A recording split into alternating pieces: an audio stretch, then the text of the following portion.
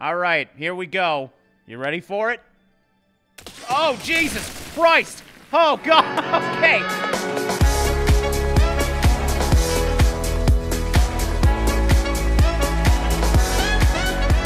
Today is going to be a very exciting day in Besiege, because one of these lucky individuals are going to be going to space.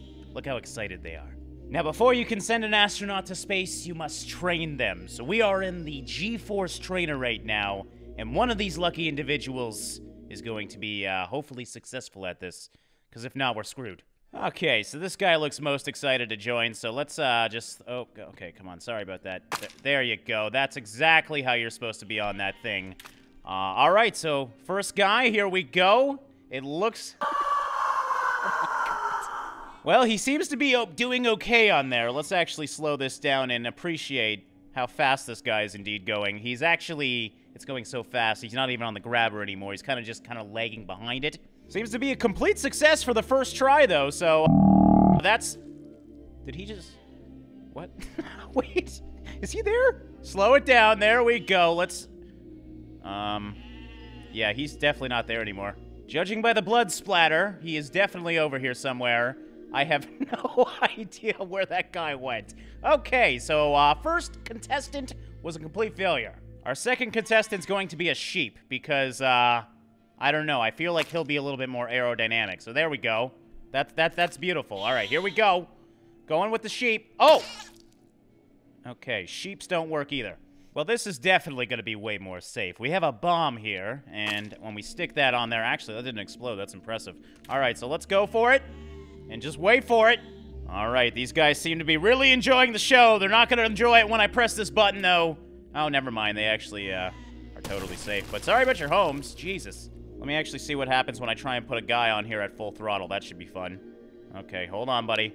Next time around, it's your turn. It's your time to shine. Why is it not sticking? Is it too fast? All right, I've dropped him now, and it's just totally... Okay, I think he's probably dead at this point. Oh, God! Oh, and that's a home run if I've ever seen one. Okay, I wanted to follow the peasants, but it didn't want me to do that. Is that a peasant flying? That is the world's fastest peasant right now. Oh, God. Okay, I have totally ruined everything once again. This is what happens when you try and connect to things that move really quickly. It's all up to this guy. Come on, buddy. You can do it. I believe in you, good sir. All right, full throttle. Here we go. He's looking good. I can't tell where he is, but he's definitely looking good. And yeah, I'm going to say that's a complete success for the G-Force experiment. You can see him there. He seems to be okay. Let's slow this down before he upchucks right in our face, because I do not want vomit in the face right now. All right, the Besiege Space Agency forgot to put a seat on this thing, so we're just going to allow him to attach right there. And let's go get our lucky astronaut, because where we're going, no Besiege peasant has gone before. All right, we're going to the freaking moon, buddy. There you go.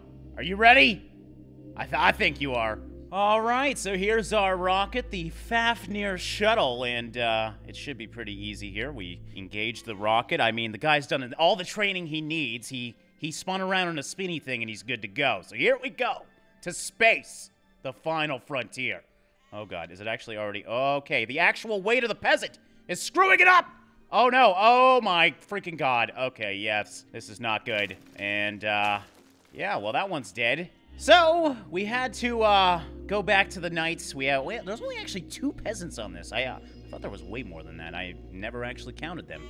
But yeah, we have 2 peasants on the rocket now. One's sleeping. Ignore the blood on him. He's totally sleeping. And we have 2 knights on the other sides as well. My logic is, well, we need to balance the rocket out, so we need a human on each side. All right, so let's go. We're going to engage that rocket once again. This time, it's going to be a complete success. I promise you guys that. Here we go to Besiege Space. Oh, this is amazing. Okay, so you can actually control the rocket. Oh, my God. Okay, actually, it's not bad. Did I lose my engine power? No, we're still going up. We're good. Nope, we are not good. My engine seems to have shut off. This is why we should test this out. Maybe, just maybe, can I land this thing? Oh, God. Okay, I'm going down way faster than I thought. Yep. That just happened again. Okay, sweet. So I think our astronaut friends were kind of breaking the jets on this thing, so we're just going to pretend they're on the inside. They're on the inside of our hearts, at least. And maybe they can't be astronauts after all, but they're just going to have to deal with it. So looks like it's going good this time. There we go. And oh my god. Okay. I think we're officially in Besiege space. Yep. It's cold up there. All right, well, next stop, the moon. Oh, would you look at that? It's right there. Oh god, this is pulling me in quite hard. Okay. We have made it, ladies and gentlemen, to the freaking moon. Would you look at it? It's amazing. Yeah, didn't expect to crash into it. God damn, this thing's got some serious gravity on it. But yes! We have a moon in the game now with actual gravity. I mean, look at this bad boy. So yeah, complete failure of a mission, but still, we got a moon to play with, and that's what's most important right now anyways. You know, the whole rocket ship thing, complete failure. So I believe with this moon mod, as it's called, we can totally destroy things. You can totally customize the moon to whatever you want. Anyways, if we go to customize this block, by the way, we can put it in as many moons as we want. I'm going to start with one. I want to see if we can actually totally destroy this thing. So we're going to up the force to, let's just go all the way. Why the hell not? I want to see if this thing can be ripped apart. I don't know if it can actually do static blocks or not. We'll find out real quick. Ooh, is it pulling it? Oh, it's pulling the gold! It's stealing everything! Okay, I thought it would actually destroy the rock, but no. It left the rock, and everything else is going to the moon. I mean, that sounds like a good... Oh, God, Jesus. Okay, this thing is destroying my game. But yeah, safe to say... Okay, did a pretty good job. It actually destroyed it a little bit just by things trying to get to the moon as quickly as possible. So yes, we now have gravity in this game. This is amazing, actually.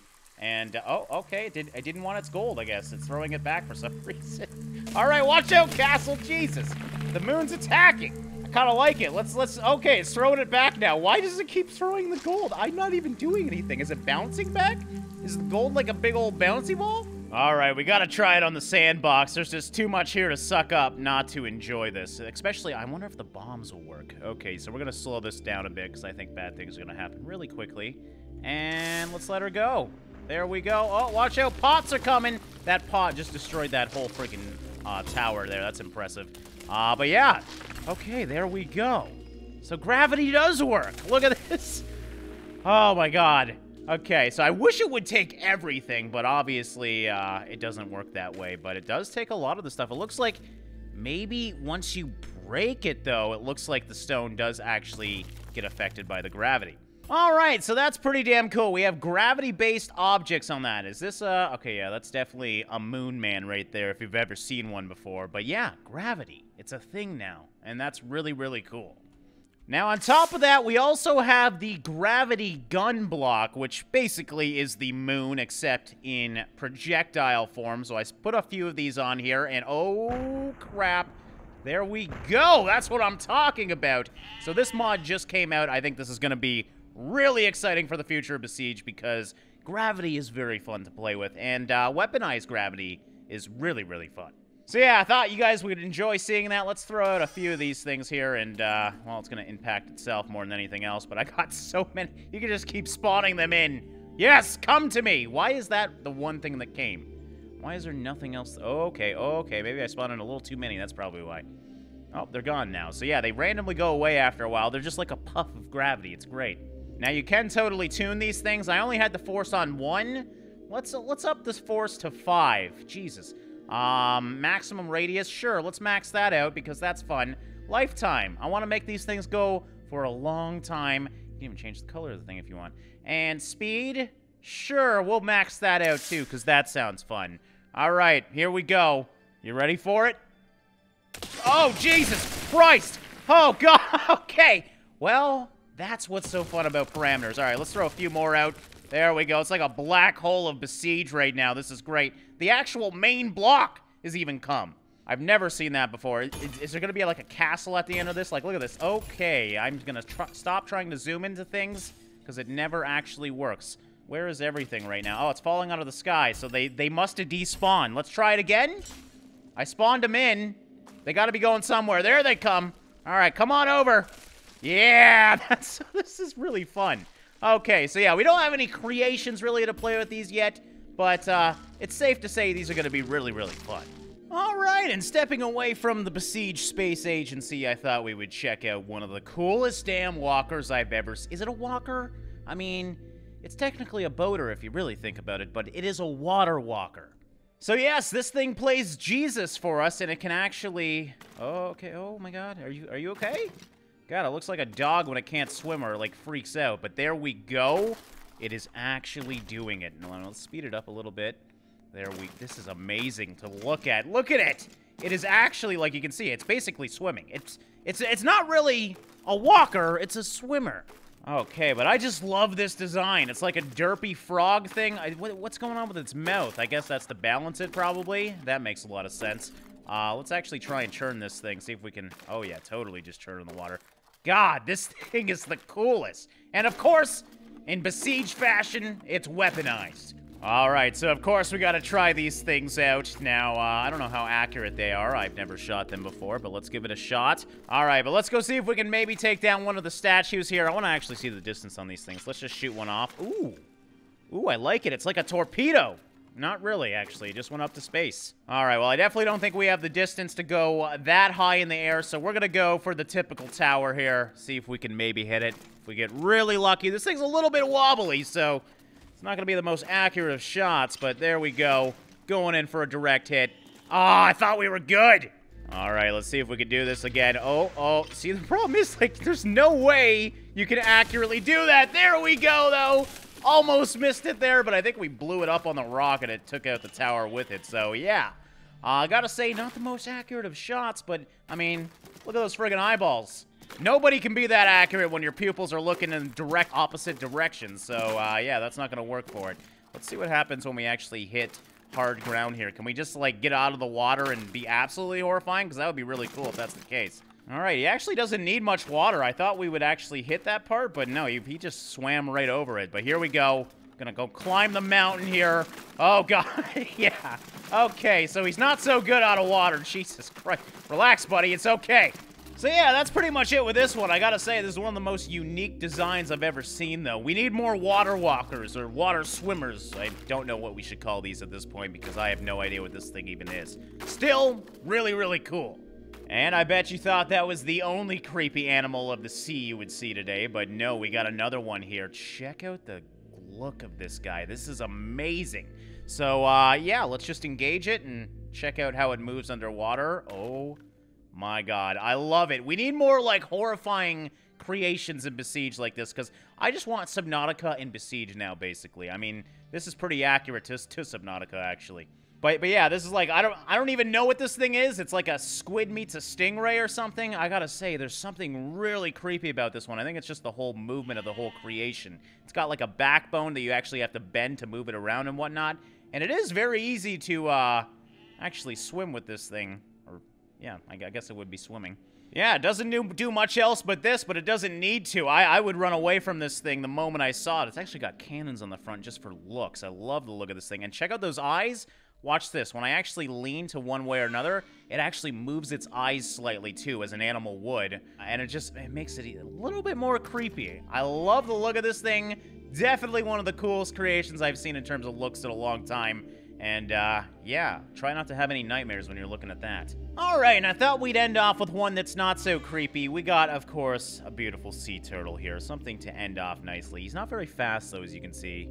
I mean, to be fair, he's a turtle. What the hell am I saying? Of course he's not fast. But, yeah, I gotta say, I mean, check out it from the bottom. You can really appreciate the mechanics in something like this when you look at it from the bottom. I mean, he's using all this shell for all these different types of cogs.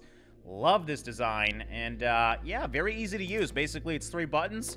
You power forward, and you can turn left and right, and, that's pretty much it. There's also a sinking button if you want to kill it. All right, guys, but on that, I think we're going to wrap up this episode of Besiege here. I hope you guys enjoyed checking out this one. We saw the Besiege Space Agency in all of its glory, as well as we have some gravity now.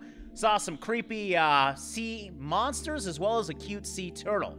As always, if you do want to check out any of these creations, link will be in the description. Thank you so much for watching and liking, guys, and I'll see you in the next one.